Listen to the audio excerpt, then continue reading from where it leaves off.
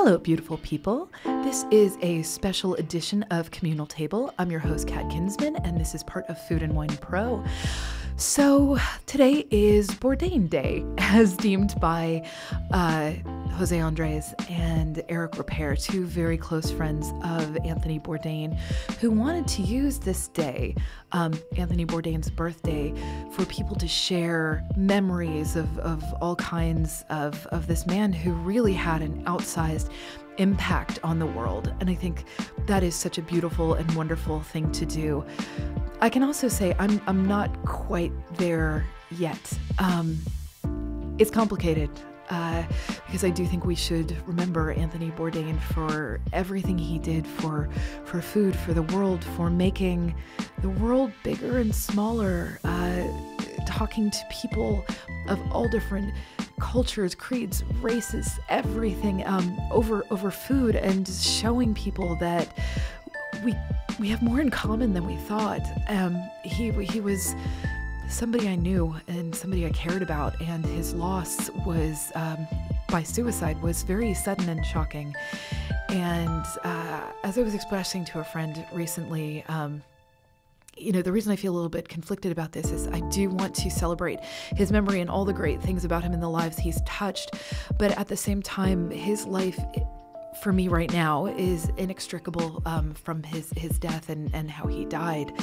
So I was at the Welcome Conference recently here in New York City, a fantastic one-day symposium for people in the hospitality industry, and I got a chance to sit down with some really incredible people and talk with them about various things and ask them if they had any memories of Anthony Bourdain that they wanted to share. And I was really heartened to see that a lot of them really... some of them knew him very well, some of them knew him not at all, but definitely felt his impact on the culinary world. So I asked them to share some of their feelings, and we also have a little bit of a conversation with Laurie Woolever, who had been his assistant for 9 years and his collaborator and his consigliere. How do you say that? But very close with him and working on projects together with him, and who is finishing up some books that they're co-writing together. So just wanted to note that some of this might be a little bit difficult, emotional to listen to. In the end, I think, some pretty positive things come out of it. But just in case, I wanted to share a few numbers and resources with you. Crisis text line is 741-741. Text them anytime, day or night, and there is somebody there to listen to you and to help you get from a hot moment to a cool calm. There is also Ben's Friends. I actually spoke with Steve Palmer, one of the founders of it. That is a recovery resource for people in the industry. The Giving Kitchen is an incredible organization that is offering free resources for people who want to do suicide intervention and prevention, and you can find them online as well by looking up the Giving Kitchen. We'll have everything in the notes.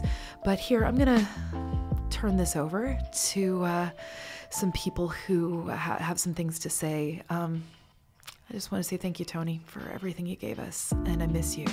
Let's hear from Andrew Zimmern, Steve Palmer, Alpana Singh, Anthony Rudolf, Andrew Friedman, Brian Canlis, Drew Nieporent, Hunter Lewis, Gary Obligacion, Patrick O'Connell, Amy Mills, and Laurie Woolever.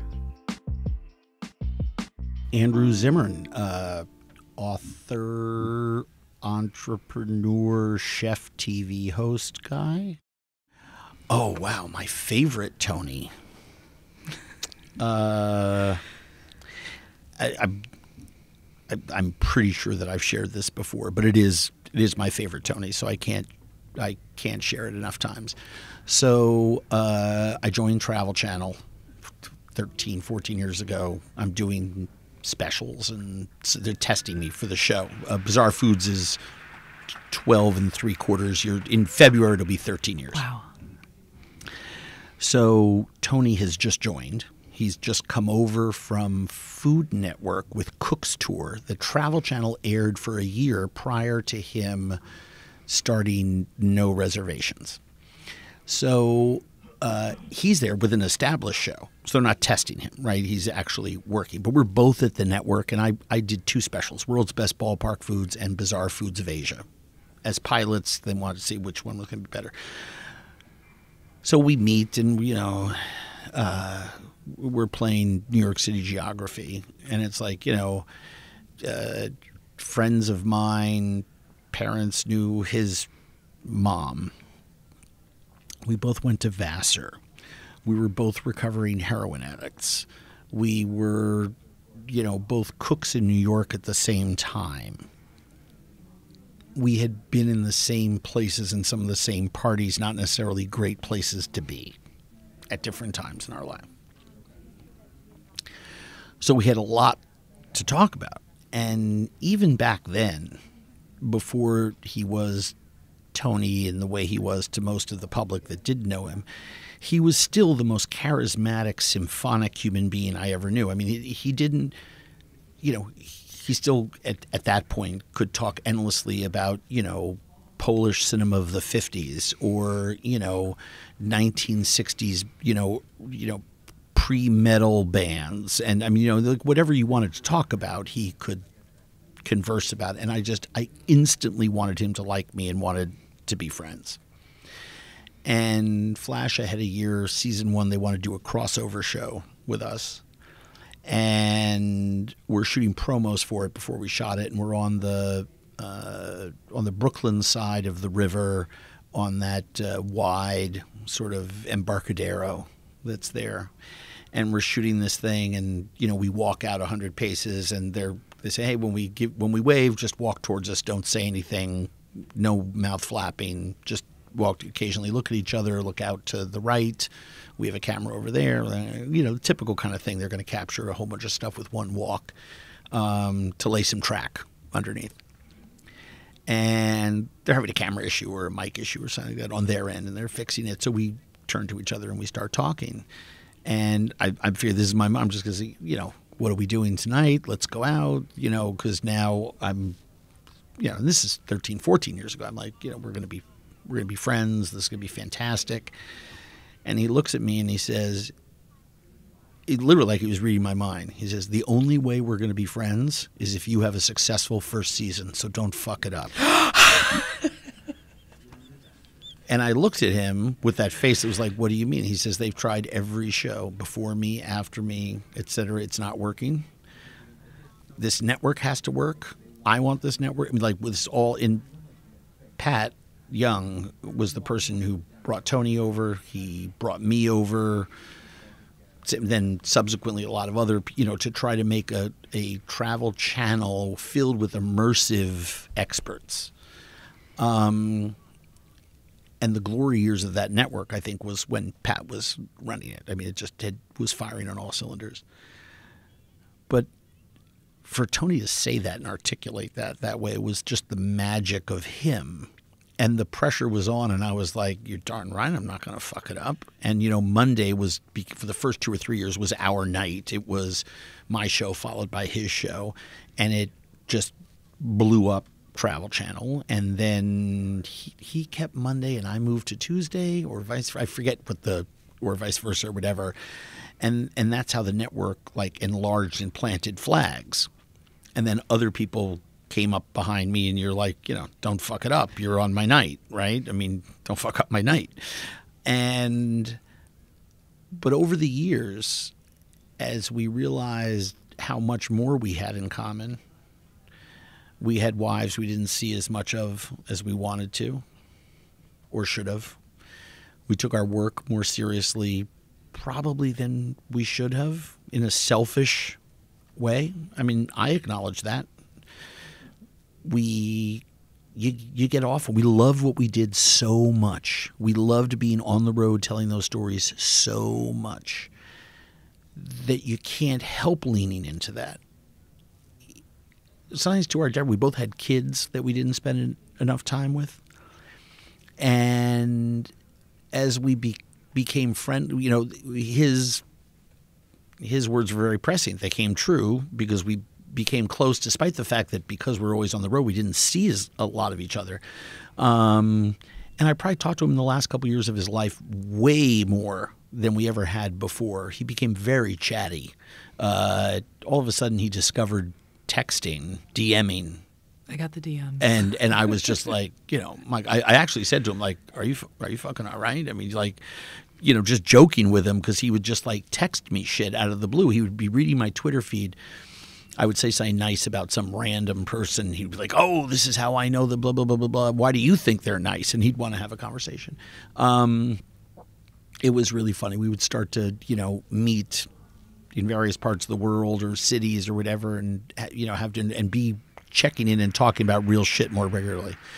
But I'll never forget that day on the Brooklyn side of the bridge, right underneath it. And he also said another thing to me that day that I've never forgotten. He said, TV is a vile mistress. You signed a contract with them, you've already given away your integrity. Don't ever think you can have it back. That's very him. That's perfect. Brian Koppelman, co-creator, showrunner of Billions. I only met him once, briefly, and I brought up AJ Liebling, and he was you just so, hit me where I live right there. He was so happy that I brought Liebling up, and I loved his work. I read all his books. We met twice. We met once when he had written his first novel, but I didn't really know who, at that time. I barely knew who he was, and then the second time we met was years later, and he was becoming Anthony Bourdain. He was already had one show on, and I brought up Liebling to sort of say, I feel like you're chasing Liebling's ghost, and he loved hearing that, and I loved being able to connect with him in that way. But I didn't know him, and feel free not to use my answer, because most of these people here knew and loved him personally. No. I think that actually he had that unique ability to make people feel like even if they had one experience, they remember the hell out of it. So yeah, for sure.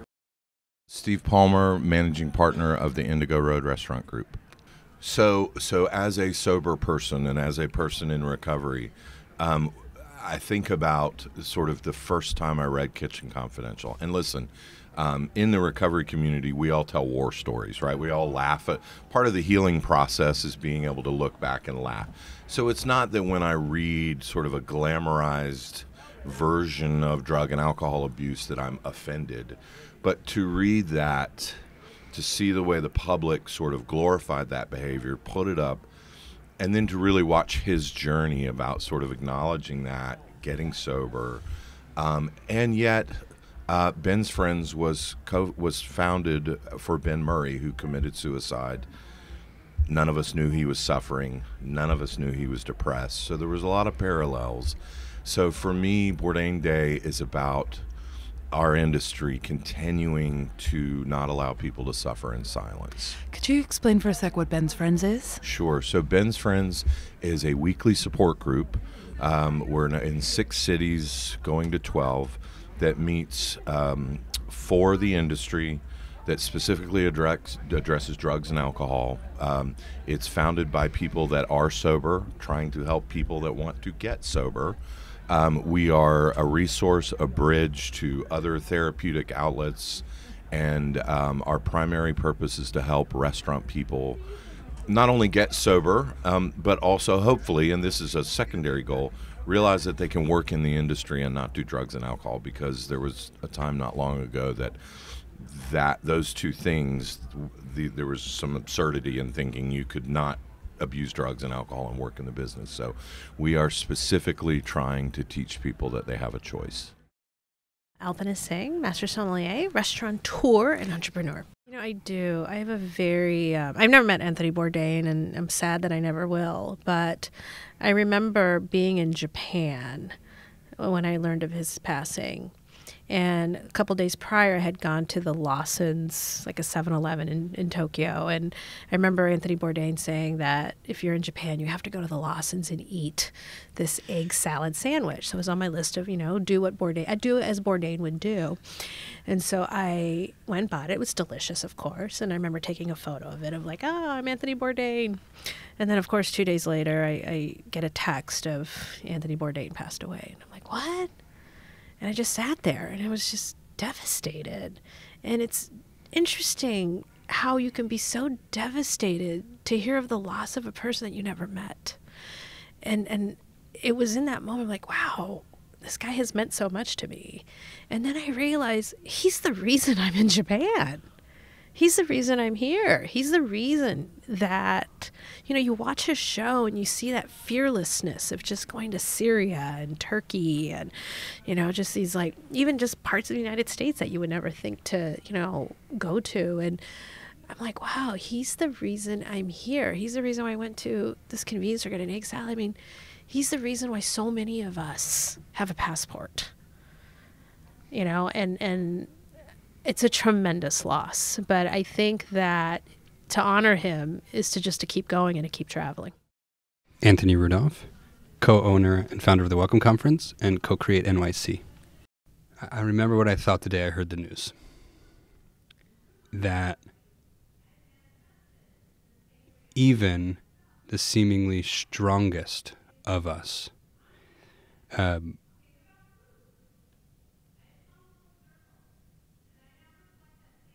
can't find a path to vulnerability. And that I believe our industry and the birth of our industry and thus the culture of our industry play a huge role in that. That vulnerability equals weakness. And that couldn't be more than the truth. Vulnerability is strength. And certainly my heart broke for that day because I know there were thousands, if not hundreds of thousands, of people that think and feel similarly alone and unable to speak and share, both because it's an incredibly difficult thing as a person, but also because we don't champion it as peers and colleagues and leaders, and we need to. My name is Andrew Friedman. I'm the author of Chefs, Drugs, and Rock and Roll and the host of the podcast Andrew Talks to Chefs. Oh, geez. That's actually hard for me. You'll tell me if I'm going too fast. Do it. And This is the last question. You can hit. I'm going to tear up as I say this. That's all right. So I think this is the one. I didn't know. I'm always quick to say this, especially because you and I know we were talking the other day. I got interviewed in some prominent places about him, but I didn't know Tony that well. As with many people, more than I realized till he was gone. He was nice to so many people. I don't know how he did it. You probably have this also, Kat. As I've gotten more known, I hear from a lot of people who want advice, and and I try to give it to everybody. I can't even imagine what his inbox was like. But then when he died, everybody seemingly that asked for 5 minutes of his time got it. I don't know what he had left for himself. So I, at the encouragement of a mutual friend, asked him if he would give me an interview. This must have been in 2000, maybe 14. For my blog. I had a blog. I still have it, but it's being neglected. And 5 minutes later, he sends me back an email. Absolutely. It's probably going to take a while to schedule, but I'm copying Laurie Woolever, who, as most people now know, was his aide-de-camp. And we made an appointment to talk. And earlier in the week we were going to meet, I got... I honestly, this is so weird because I have such a great memory normally. I don't remember if it was an email or a phone call. I think it was an email, and I saw it was from Laurie, and I thought, oh, here's the cancellation, And Laurie says to me, or writes to me, Tony needs to watch the movie Chef, the Jon Favreau movie, which in passing I would say is actually a movie about a middle-aged man's effort to master Twitter, but that's another story. And Tony was friendly with Roy Choi, who had consulted on the thing. He needs to watch it. They're sending over a screening copy. He's going to watch it at 0.0, which was the production company that did his shows. He thought you might like to join him. Okay. So this for me is like, I don't know what, a tennis fan being asked to come watch a practice alone, with like Andre Agassi or Roger Federer or whatever. And then you two can go do your interview over lunch. So I go over there. It was me, Tony, and Helen Cho who did the social media there. That was it. We watched this movie together. And I had made a reservation for lunch at the Breslin, which was nearby. And we walked over there. We sit down. It's like maybe 1 PM. I know he was going to China, I think it was, the next day for the show. So we sit down. And he says, I said, how much time do you have? And he looks at me and he goes, you're my last appointment of the day. And we interviewed for about 2 hours. We sat and gossiped for about an hour. He gave me, so I'd seen him in San Francisco. Not him. I was with Jeremiah Tower in San Francisco at Zuni Cafe, and they were filming a sizzle reel, or like a little sales reel, for what became The Last Magnificent, which Tony was the executive producer of. And I asked him in the interview, I was in San Francisco and I was with Jeremiah, and they were filming a sizzle reel. Whatever happened with that? And he said, well, we're making this movie called The Last Magnificent. And it's going to go, I don't know if they have the title. We're making a movie about Jeremiah. It's going to make the festival circuit, and then it's going to, be on CNN. And I said, oh, was that announced? No. I said, can I announce it? Sure. Just like that. Sure. And then we were talking a little more, and he mentions, we talked about Shep Gordon, who was like an agent, unofficial, he was a music figure. There was a movie about him called Supermensch. I said, I heard you were maybe doing something with Shep Gordon. And he said, yeah, I saw that movie, and I approached Shep, and he's going to write a memoir for us. And I said, is that out there? No. And I said, I can mention that? Yep. And then he tells me, honestly, I don't know if he ever did this, that he was going to do a sequel to Get Jiro, the comic thing, with a different artist, but the same collaborator, Joel Rose. And, once again, he's like, you can have that. So on my little blog that at the time probably had like 200 subscribers, I'm not even kidding, I had all this new. I ran an interview, and, all of a sudden, there were full, 800 words write-ups on Eater, quoting from my thing. It was now, everything about that interaction, from inviting me to join him to watch the movie, to giving me that much time, to giving me that news, he knew full well, having been a struggling writer at one point, what all that meant for me. Personally, I think, definitely professionally, and what it would mean for my stock, That's my Tony Bourdain memory. I mean, that to me was just, I still can't believe it as I'm telling this story, because we weren't pals. I'd ask him for, once every year maybe, I'd write him a note and say that was great, or thanks for the support. He would tweet my stuff out. That was our relationship. I never had, except for that lunch, I never had a meal with Tony. I didn't go drinking with Tony. I didn't have that relationship with him. I mean, I would have loved it. I think it's because I couldn't get past who he was, honestly. I know writers who spent time with him, and I think it was my own insecurity. I think he probably would have done those things if I had asked, but I was too geeky around him. I couldn't handle it, to be honest. I know the feeling. My name is Brian Canlis, and I identify professionally as a restaurateur. So I had the honor and total pleasure of being on No Reservations several years ago. And Anthony came to our restaurant and was interviewing us about our favorite things in the city. And at one point I said something a little bit negative about another property in the city, how they had kind of sold out, and they didn't have the soul that they used to. As an independent restaurant guy, I'm a little maybe biased towards the independent spots. And I instantly stopped, and I was like, oh my gosh, I can't in the media say something negative about. And Anthony kind of put his arm around me. He's like, no, your voice matters. He's like, don't follow the rules all the time. Say the thing that's on your heart. He's like, we're gonna do this again. Yes, trash that place. I mean, he wasn't trying to be negative about it, but he wanted to make me care less about the rules and more about having a voice. And I loved that. I also love the fact that before you know it, he was running into the kitchen and giving all the cooks a hug, and he knew that he was a hero to those guys, and he owned it.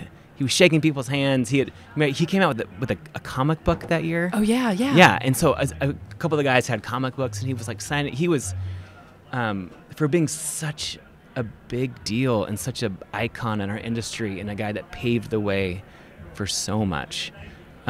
He was a down-to-earth cook at heart, and he was not 1 inch above any of the cooks in that kitchen, and came down to their level and talked face to face to us, to everyone.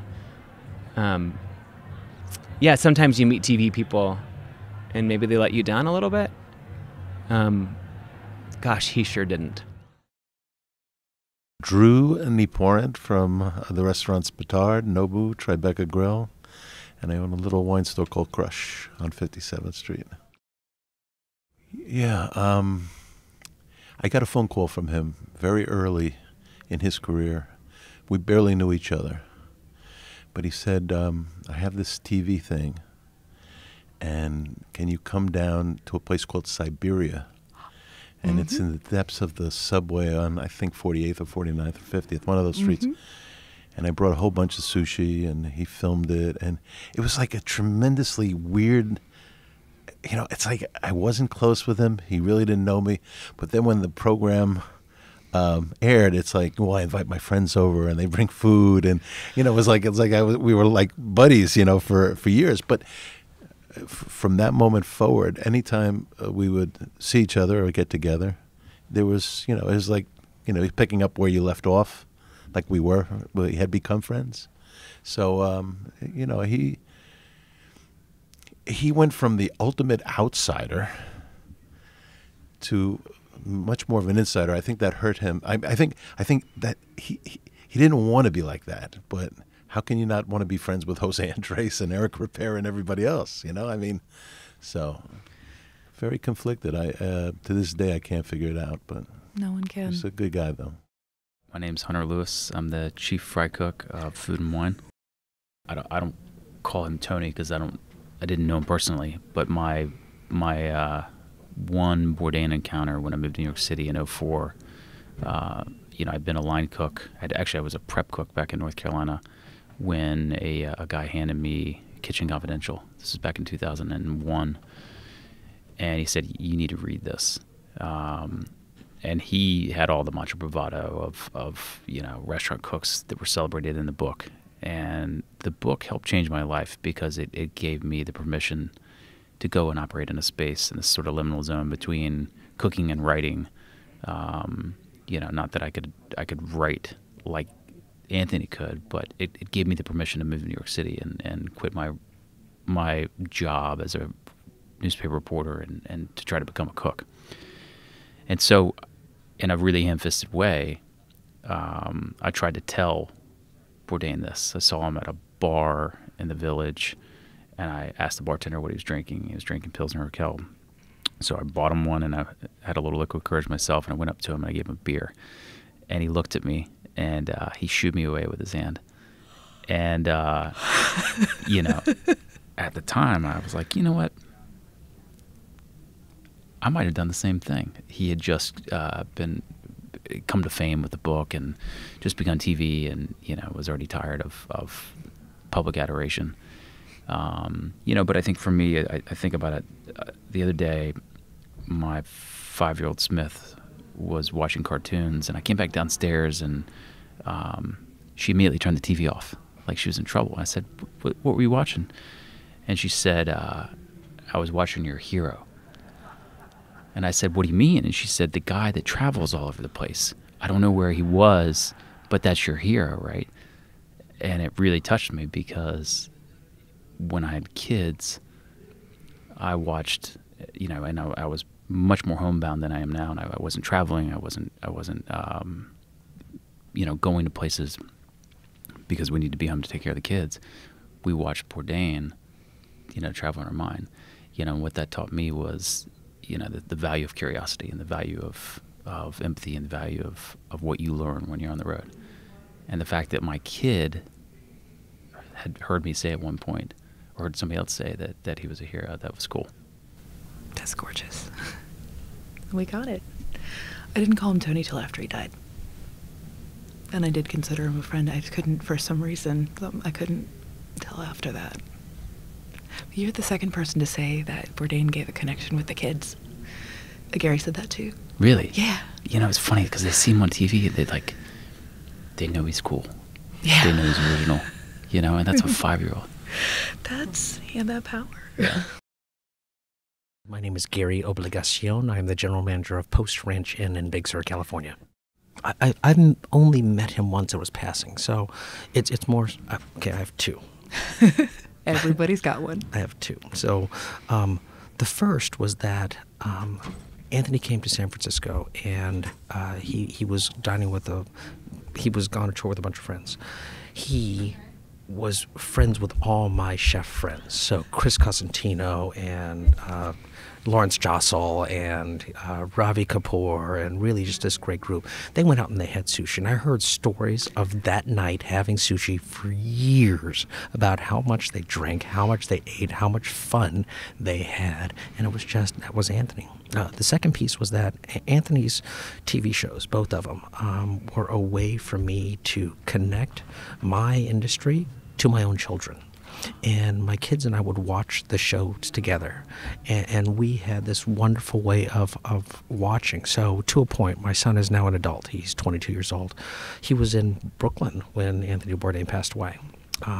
So when Anthony passed, he went out and he bought, I don't know where he even found it, but he found a CD of the Stooges, and he took it to Les Halles and placed it on the memorial. And he felt that that was the right memorial. And the fact that I had connected to my own child, to Anthony Bourdain, through the TV shows, that he felt a need to show respect, I thought showed how absolutely pervasive he was and what a guide he was to all of us as humans. Patrick O'Connell, chef proprietor, the Inn at Little Washington in Washington, Virginia. Well, I think it's a terrific idea. Bourdain broke new ground for us in the food industry and in the hospitality industry. He crossed over and went beyond the margins of what many of us were led to believe our roles were in today's culture. And I think that was a tremendous inspiration. And while doing it, while breaking the mold, he was still able to be himself and be true to himself. So he's more than an inspiration for the culinary world. He truly did what he did well enough that he was uncensored and totally authentic. And if we can all get there, it'll be an amazing feat. Amy Mills, co-owner of 17th Street Barbecue. I think the best way that anyone in the hospitality industry can honor Anthony Bourdain and the legacy that he's left is to really look inside your own house, look inside your own kitchen, look inside the front of house and see who's struggling and who needs help, and simply reach out a hand and offer to be there for someone and let them know this is a safe space. They can come to you. They're not alone, that nobody is alone. I think we feel very isolated in our industry sometimes, and just knowing that one person cares may make all the difference to someone. Here is Laurie Woolever. What is the thing that you want people, like a thought you want to put in people's head about Tony, that they might not know that? That's a tough one. I mean, you know, he shared so much of himself, you know, in his writing and on television. I think that, and you know, he people started to call him like the world's most interesting man, or you know, like the Dos Equis guy. Yeah, and he himself would say like, I've got the best job in the world, and you know, my life is amazing. I think, you know, I guess, and I know that there was a sense of like, if this guy, like you said it, if this guy with this life and this amazing story didn't find life worth living and a world worth sticking around in, like, what is there for me? So I guess I would just ask people to sort of think a little beyond that and just know that, you know, he was a gifted performer, you know, and a gifted storyteller, and that, you know, there were ways in which, you know, that things were not great, and he was a flawed human being, and he also was very transparent about his struggles in some ways, you know. So just to kind of remember that he was a full human being, and that you know, just because you have a wildly successful television program and you know, 10 million Twitter followers or whatever, you know, if there's some other thing that's fundamentally lacking, if there's a structure that's lacking there, it doesn't matter. So, you know, I don't know. I'm not really summarizing this so eloquently, but just that there was more to it than just the surface glamour and brilliance. That he was a flawed human being like anyone else.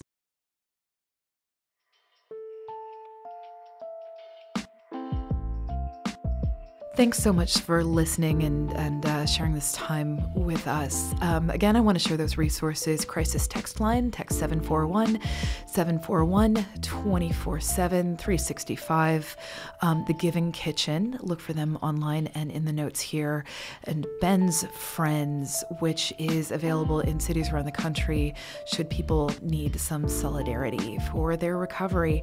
I want to thank our producer, Jen Martinick, and you can find past episodes at foodandwine.com on our YouTube page, and just follow me on Twitter at Kitten with a Whip, and I will guide you to anything you want to know. If you want to reach out and share your favorite memory of Tony, I'd be happy to hear it. Take care of yourself until the next time.